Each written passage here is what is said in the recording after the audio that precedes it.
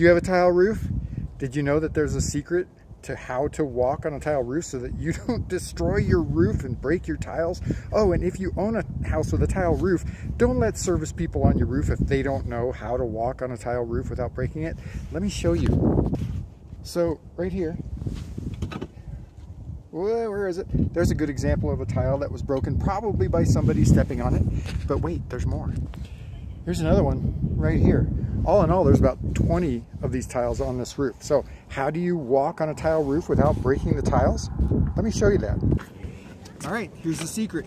You want to make sure that you're stepping on the spots where the tiles overlap, because there's a wood batten board under there and another tile under there, and so you've got all of that to support your weight. Step here in the middle, there's nothing there to support your weight. You can break the tile. That's the secret.